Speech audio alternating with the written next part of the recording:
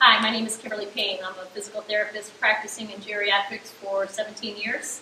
I'm going to just give you some hints and some tools to use with different disease processes with Recovo, which is an incredible tool to help you with patients.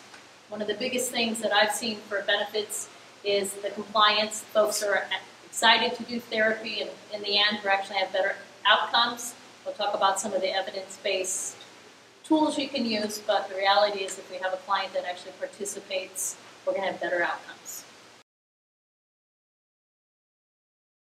So one of the first disease processes we're going to talk about is Parkinson's. As we know from the research, Parkinson's patients really struggle with movement. So the more we can get them to move in large patterns really makes a difference. Reality is research recently said whatever that they're going to do that they are going to be compliant on makes all the difference. So Recovo is going to allow us to have them be compliant with our exercise, do it for a longer period of time, and because they're engaged, the research says we'll have better outcomes. So our Parkinson's patients, what are the goals that we want to work on with them? Obviously, one of the biggest challenges for them is they become a large fall risk, so we need to work on balance. So we're going to show how Recovo actually helps with that balance. You know, if you think about Recovo and having them move in different planes, the fact that they're changing directions, that they're changing height, being engaged with it actually helps with their balance because, as we know, life doesn't go in a straight line, right? It goes in a lot of different directions. So using that tool with Recovo, it allows them to move in multiple planes, challenging their balances and having better outcomes. One of the other things, if you notice with the Parkinson's patient, because of just endurance in the disease process, you find them, same with the aging process, is they're bent over a lot and they're flexed and they have that shuffling gait.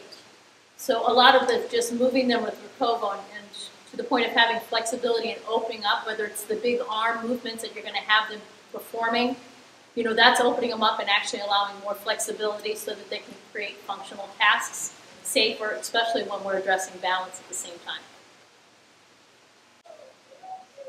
So with the Parkinson's patients, you know, one of the things we have to deal with as well is endurance, you know, for older patients as well.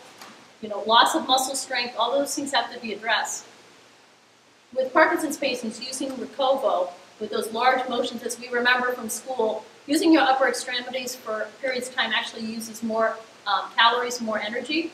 So if we have a client using their arms to do the Recovo across midline so that both sides of the brain is engaged, it actually helps with that endurance and that debility and muscle weakness because they're doing something they actually enjoy doing for a long period of time.